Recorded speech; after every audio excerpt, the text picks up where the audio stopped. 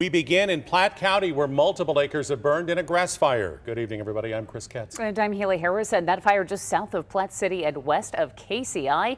KMBC 9's Jackson Kurtz is there with the very latest here. Jackson.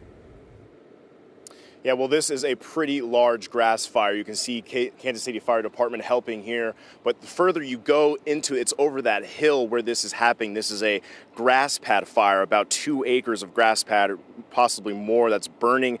Firefighters having a hard time getting to it because it's so deep in that grass pad. We had troubles ourselves trying to get there. Here's News Chopper 9 video overhead of what that looks like. You can see the burning there, the haze in the air from that the further you drive around. This is nearby the village of Farley in Platte County. You can kind of smell it too the further you go in. So we have Southern Platte County Fire District, Kansas City Fire Department, and other crews helping with this fire to help put it out. We've seen crews go back and forth the last couple of minutes. So far, no reports of damage other than the grass or any reports of injuries. We're still working to learn more about this fire, and we'll update you when we do.